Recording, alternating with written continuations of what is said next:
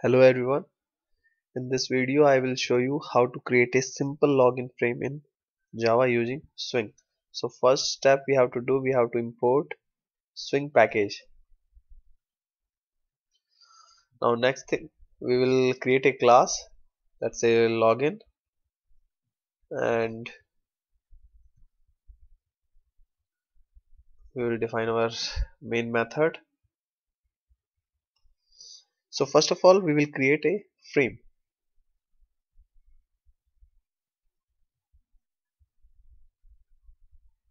and title we want to give for our frame we can specify here. So I'm giving here login.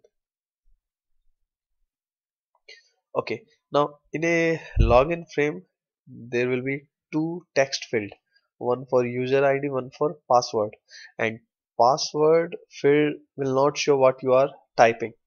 So in Java Swing, we are having classes for that purpose. So first of all, we will print text user ID. So for that purpose, we will use J label,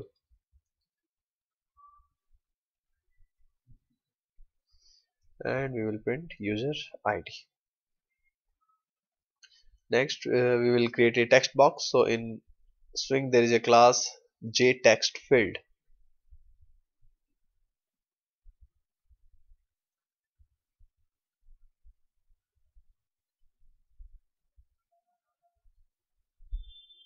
and here we will specify how many number of columns. So it will also specify actually character, so it can take the size of this text box will be sufficient for accommodate 20 character. If we enter more than 20, so it will keep on scrolling. Then again we will use a JLabel object to print password. Now for password we are not going to use this simple text field, because if we use this text field, so whatever user is going to type, that character will be visible.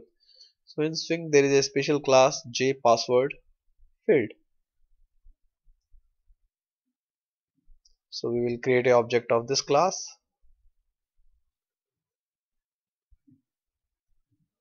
and here we specify number of columns.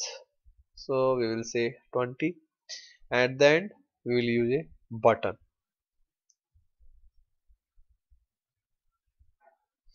and on this button we will write login. So we have created 5 components. Now we will add all those components on the frame.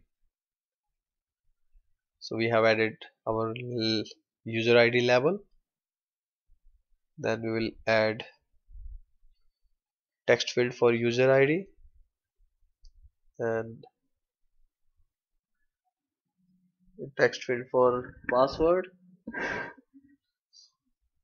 and we will add text field for password. Here we have added label, and here we are adding text box where user is going to provide his password, and then we will add. Okay, so we have added all the component in this frame. Next we will set the size.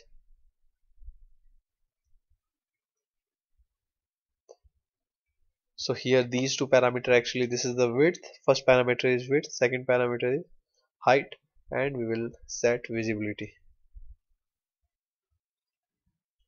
Okay, so we have created our frame, we have created all required components. So let's see whether our program is working or not. So we'll save login.java, we will start, we will open command prompt. My file is stored on desktop, so I will change my directory to desktop and then compile this file. Okay, it's compiled, there is no error, and then I will run it.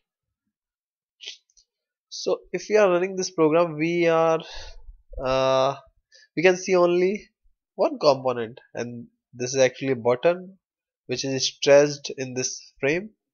So the reason for this awkward behavior is that by default border layout is used in frame. So whatever, so every component actually placed in the bottom of this button, because this login button we have added at the last, so that's why this is on the top of every other component. So what we are going to use is, we will use a flow layout. So we will set layout flow layout. Okay, now for this layout we need to import AWT package. So this flow layout actually add component in a flow. Okay, I will close it. Okay, we forgot to set default close operation,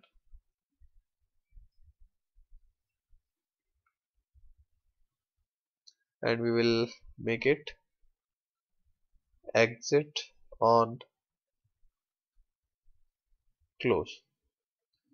Okay, so now our program is okay, it should work fine. So we will uh, terminate this process by pressing Ctrl C. I will compile this program again and run it. So here if you can see, now we can see all component. Now this, how this flow layout works, it will add component in a sequence. Like first we have added user ID text, so user ID text appear here, then next we have added text box, it appeared here. So actually flow layout, there are two possibility. One possibility is that it will add every element in this direction or in this direction. So if you change the size of your window, you can see so here after password text field there is no space, that's why the next element put it here. So let's see. Okay, now here if we type here, let's say uh, Java, and password, if you see whatever we are typing, character is not visible, and this is a login button. So far we have created only an interface. If we try to press this button, there won't be any action. So for that purpose we need to go through event handling, which we will see in later. Thank you very much for watching.